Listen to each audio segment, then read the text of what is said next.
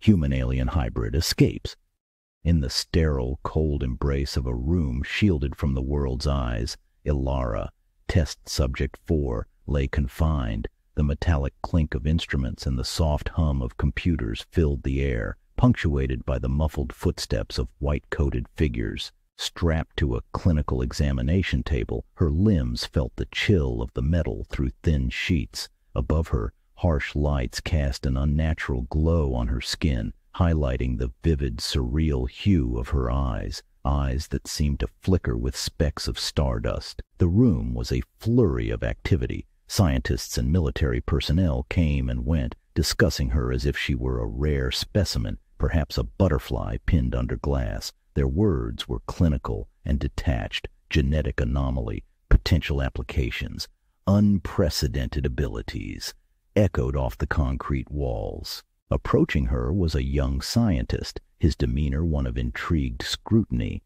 He peered closely at Ilara, his gaze trying to unravel the mysteries reflected in her extraordinary eyes. Little did he know, he was but a step away from becoming the first proof she needed, discovering her newfound abilities. Their eyes locked, and a subtle shift occurred. Ilara's gaze deepened, drawing the young man into a vortex of silent, compelling force. His clipboard dropped, unnoticed, as he stood transfixed, like a marionette with its strings suddenly cut. The moment lingered, barely a minute, but in that minute the world shifted imperceptibly. Shaking his head, the scientist stepped back, attributing the odd lapse to a trick of his mind or a fleeting dizziness. Yet, as he retreated, Ilara's lips curved into a small smile. The power was hers, real and undeniable, and it whispered a chance at freedom. Now she knew. She could sway them, bend their wills with nothing more than a look. Her eyes closed briefly as she embraced this revelation. The chains that bound her felt lighter, the path ahead clearer. Tomorrow she would try and escape. As the military complex began to quiet, Ilara lay in her cell, planning. With every passing hour, she refined her newfound ability, a skill that had once seemed like a mere anomaly, but now shimmered within her like a weapon honed for battle. She practiced, subtly, cautiously, on anyone who came too close, anyone whose gaze she could catch without raising suspicion. Her targets were chosen with strategic precision: guards with access cards dangling from their belts, scientists who entered codes into secured doors. Each encounter was brief, a fleeting connection of eyes that left her subjects dazed, compliant just long enough for Ilara to make mental notes of their passwords. As night descended upon the complex, a deep, resonating calm settled over its sprawling structure. It was time. Ilara's heart pounded, not with fear, but with the drumbeat of freedom calling her forward. She waited until the changing of the guards, a routine she had memorized, down to the last footstep. Then, with the stealth of a shadow, she began her escape. The first guard turned the corner, and their eyes met. His confusion lasted only a moment before his expression slackened, his mind clouded under her influence. She slipped by, his keycard in her hand.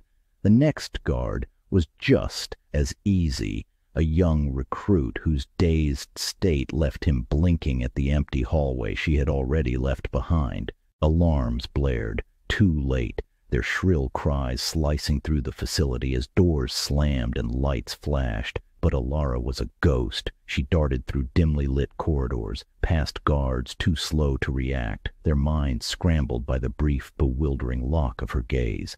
Her breaths came in sharp, silent gasps as she approached the final door, the one that led to the dark expanse of freedom beyond the complex. With one last deep look into the camera above, she blinked slowly, deliberately. For a moment, the operator behind it started blinking away his sudden sleepiness. That moment was all she needed. The door clicked open, and the cold night air rushed to greet her. Ilara stepped into the darkness, her feet finally feeling the earth, the real, unbounded earth beneath them. Behind her, the chaos continued, voices shouting, feet running. A sign saying High Security Area, Wright-Patterson Air Force Base, Ohio. Ahead lay the woods, dark and inviting, ready to hide her from those who would seek to cage her again. Ilara jumped a fence, and entered the dense woods of Ohio under the glow of a pale, indifferent moon. Her breaths were sharp, tearing at her throat with each gasping inhale as she plunged into the underbrush, the stiff branches clawing at her clothes. Behind her, the chaos of her escape erupted into a full-scale manhunt. The air vibrated with the barking of dogs, their handlers shouting commands that grew fainter as she burrowed further into the thicket. Above, the sky was breached by helicopters. Their spotlights swept through the darkness like probing fingers, slicing between trees, illuminating patches of the forest floor in stark, fleeting moments of daylight. Each sweep of the light sent a surge of adrenaline through Alara, pushing her to move faster. Her ability to daze, once a river of potential, now trickled with fatigue. Each use drained a bit more of her strength, leaving her increasingly reliant on her primal instincts and the natural cover of the dark woods. She darted from shadow to shadow, her movements a dance of survival honed by the raw edge of desperation. As she navigated the undergrowth, the helicopters adjusted their patterns. Their pilots noticed the signs of her passage through the rustling leaves. The light swept closer, the cold glare flashing over her, forcing her to freeze in place, a statue amidst the foliage, barely daring to breathe. Alara's heart pounded, a drumbeat loud enough, she feared, to betray her hiding spot. She knew she could not outrun the helicopters.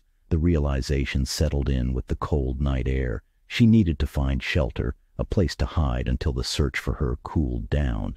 With a burst of renewed energy, she pushed forward, her eyes scanning the darkness for any haven, a fallen log, an overgrown hollow, anything that might conceal her form from the relentless search above. The forest, with all its perils, had become her ally in this game of hide-and-seek, the stakes of which were her very freedom. Alara stumbled upon a weather-beaten barn, its wood aged to a soft gray, standing as a sentinel in the clearing. She was exhausted, each step a monumental task, her body aching from the relentless flight through the undergrowth. With the last of her energy, she pushed open the heavy barn door and collapsed on a pile of old hay. She awakened.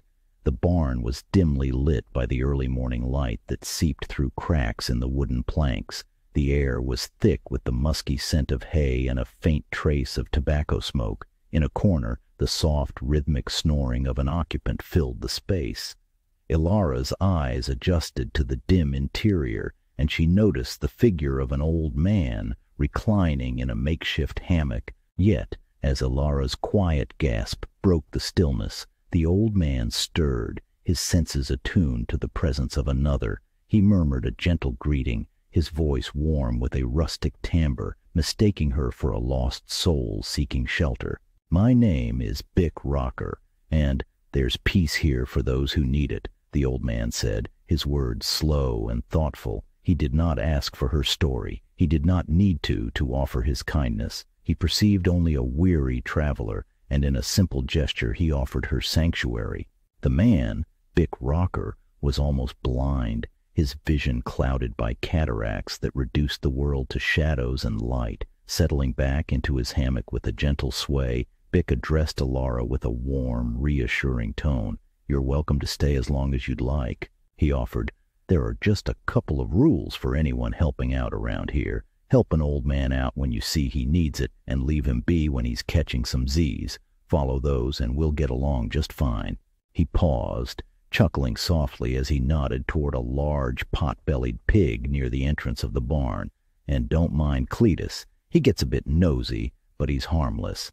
Bick's eyes closed once more, and he drifted back into a peaceful slumber, leaving Alara to contemplate her new life.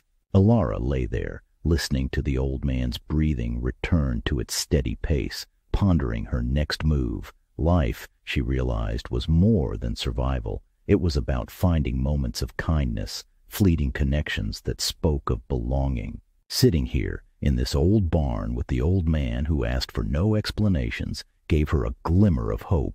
Alara sat quietly in the barn, the soft snores of Bick providing a comforting background noise as she pondered her precarious place in the world. Being neither fully human nor fully alien, she felt adrift between two realities, both potentially hostile. Humans had already shown their intent to exploit her, and though she had never met her alien kin, she suspected their intentions might not be much different. This sanctuary offered by Bick, simple and genuine, stood in stark contrast to her life so far. It was enticing, a rare offer of peace and acceptance that tempted her deeply, offering a semblance of belonging in a world where she otherwise saw none. As she lay in the quiet sanctuary of the barn, Elara allowed herself to dream, dreams of days filled with simple joys, tending to the farm, listening to Bick's stories, living far from the prying eyes of those who sought to use her. In this humble, unassuming place she could belong, maybe not fully and maybe not forever, but for now it was enough. This is not goodbye, nor the end. Until the story continues, my friends. B.N.Rocker.